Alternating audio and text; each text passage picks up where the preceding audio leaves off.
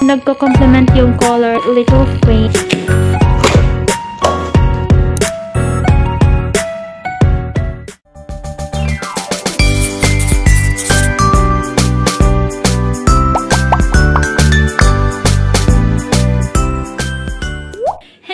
Welcome to our channel. If you are new here, welcome. We are the Villamor Twins and we do a lot of vlogs, DIYs, and sustainable fashion videos.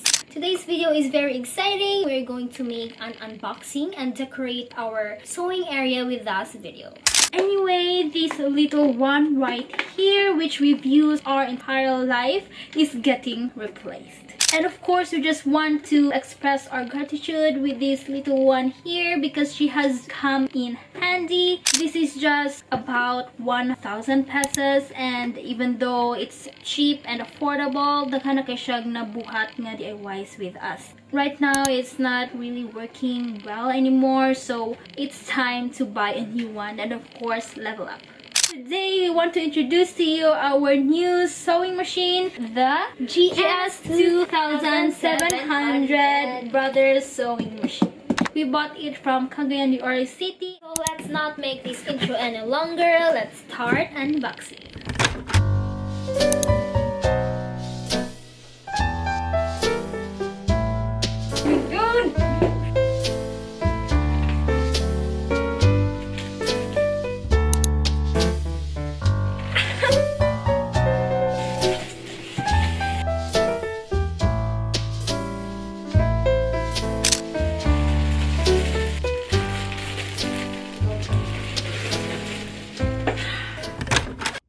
So this is what the sewing machine looks like. We will just gonna share some of its features. It has 27 stitches, as you can see, and you just pin it like that. Depends on what stitch you want to use. It has also back stitch here and all these tensions. We're not so familiar about these ones yet, but we will surely explore. And of course the needle, and yeah, mag-explore pa kami sa mga iba't ibang mga features dito, and really excited now to start using this sewing machine.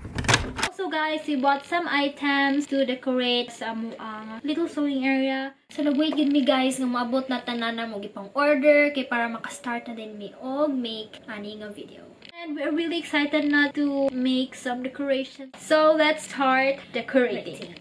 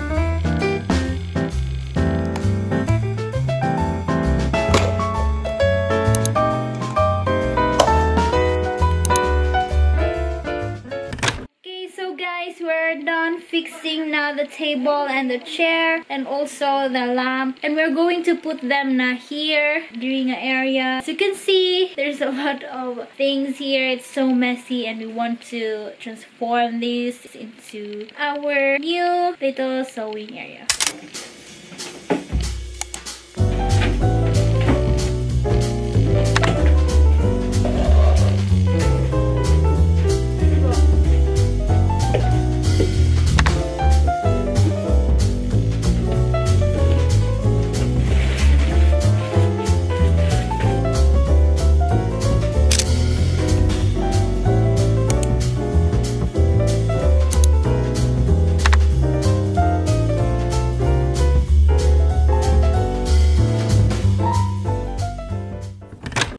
Okay, so guys, here is the final result. Before, ang dami pang mga bags dyan. We just put flowers here para may color sa table. We also got this little frame. And here, our lamp. It's so cute, right? It's just so simple. And nagko-complement yung color sa chair na binili namin. So cute. Simple lang siyang tignan. At the same time, elegant and clean looking. So, we just placed our drawer here. This is just an old drawer. We decided to place it under the table. And I think bagay naman siyang tingnan. So, of course, our sewing machine. And, oh, I forgot. Meron pala kaming nilagay dito sa drawer. Yung mga things namin for the sewing. May mga threads dito, mga pins, tape measurement, needles, and the foot pedal of the sewing machine.